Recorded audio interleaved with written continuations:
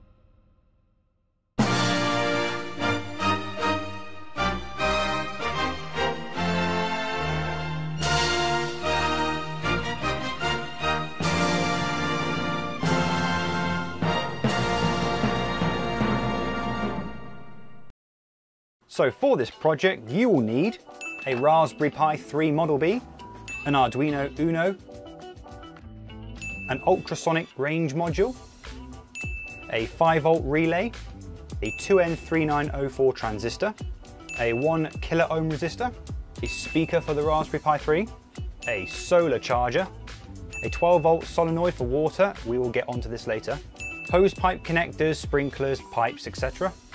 Several USB leads for powering the Arduino and the Raspberry Pi, plenty of wire, a Tupperware container to store your project in, preferably not one with cereal in. And at last but not least, wait for it, an ungodly heavy 12-volt battery. One of those car types. All the parts of this project can be found on link in the description below. Here is the schematic for the dog corrector. It heavily borrows from our previous project, the Life Cam. The heart of this project is a Raspberry Pi, which is connected to a speaker so that we can actually give our dog an audio telling off.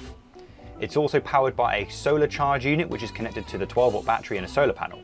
The Raspberry Pi is connected to the Arduino Uno via a USB cable, which provides the Arduino Uno and all this circuitry here with power.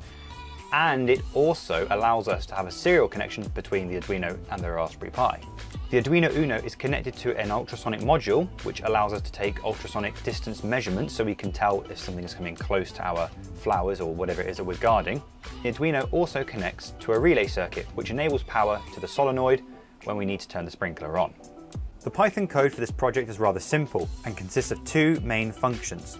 The first function is to detect if the Arduino has sent us a message that a dog has gotten too close. And if it does, then it will play the sound that tells the dog off, such as, "Bad dog, get off the flower bed." The second piece of code, in the main while loop, is used to determine what the current time is. If the current time is 7 o'clock in the morning and it's within the first 15 minutes, then the system will turn the water on just so our plants can get a bit of watering. Else, it will make sure that the water's off.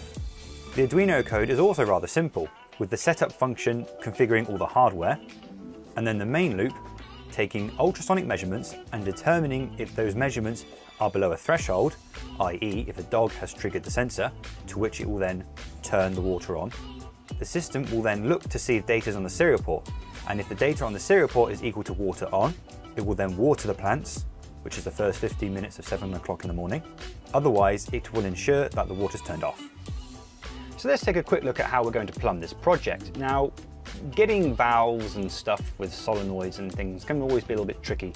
So I found the easy solution was to simply buy a solenoid which is designed for use with water, and it has 1/2-inch male connectors. Now the reason why you want the 1/2-inch is because you can get hose connectors which have 1/2-inch inserts. So this allows you to connect hose pipes to the solenoid like that. And you can do that for both sides, and then the plumbing situation becomes dead trivial. All you need to do now is connect this side to a hose pipe to the mains, and then this side to a sprinkler. So with this monstrosity built, it's time to take it outside and test it on an unsuspecting dog.